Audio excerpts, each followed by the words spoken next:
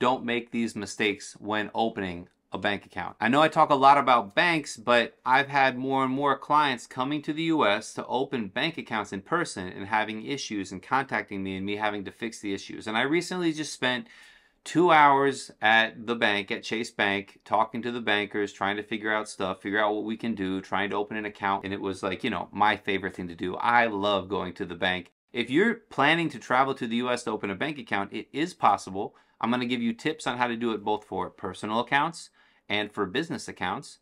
And I'm going to go through exactly what documents you need in all of these situations. So stick to it. We're going to get through it. I'm going to start with the easy stuff, the personal bank accounts. So if you're coming to the US from another country to open a bank account, it is possible. And here is what you're going to need.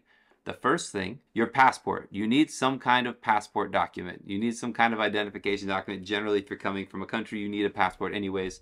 Bring your passport. And the second most important thing you need is proof of residential address. I was talking to a colleague of mine, and apparently the Patriot Act requires personal accounts to have a residential address. Even if you use like a private mailing address, a private mailbox, like you use my office or something for your personal account, apparently they're going to close the accounts if it's not a business or if it's not a residential address. And obviously, you know, you can go on Google Maps, you can search an address and you can see if it's business or residential. They have all kinds of systems and technology for verifying that. So even if they open the account with a PMB, a private mailbox, it could get automatically closed pretty quickly because you don't have a residential address. So you say, James, I'm not from the US. I don't have a house there. How do I get a residential address? Well, there's a couple of different ways, and there's different things I'm going to be trying myself, which I will let you know.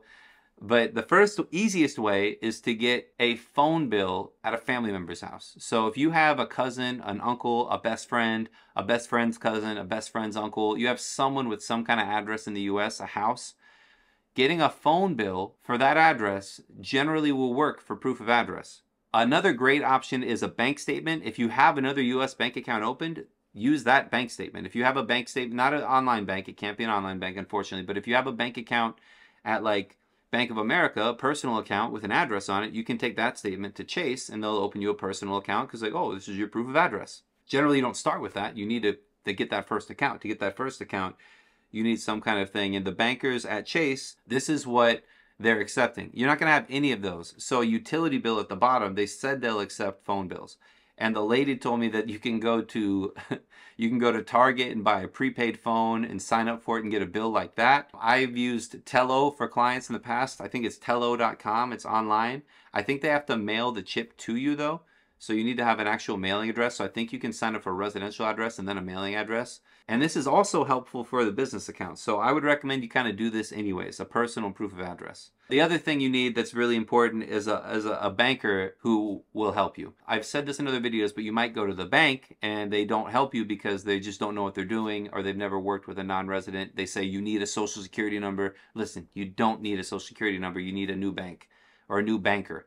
So oftentimes, if you come to a city like Miami where they're used to dealing with non-residents, it's possible and you can do it. You might have to go to 3 different Chase banks. You might have to go to 2 different Bank of Americas. You might have to go to, like, if you try smaller banks.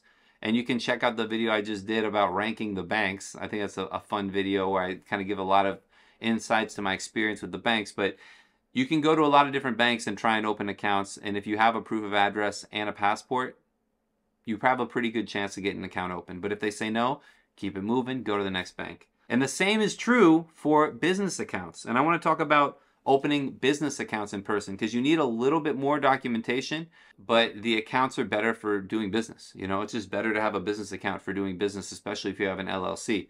So when you're going to the bank, often you can open both. And I would recommend it if you're there, just open both.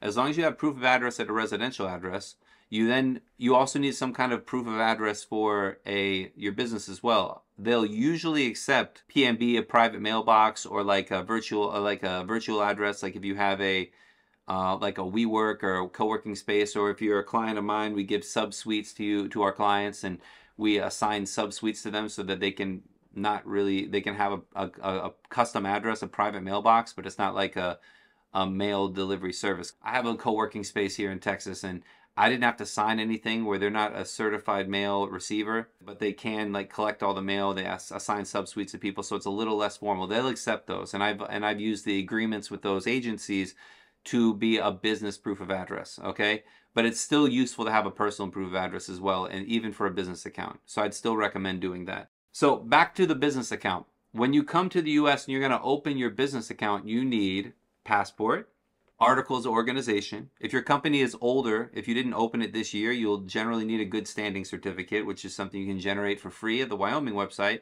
or pay $30 or something for a Delaware website. Different states have different things. You don't need it for Florida because they can look up the company. And then we have the EIN letter. You need that IRS EIN letter. If you lost it, you can call them. They can fax you a new one.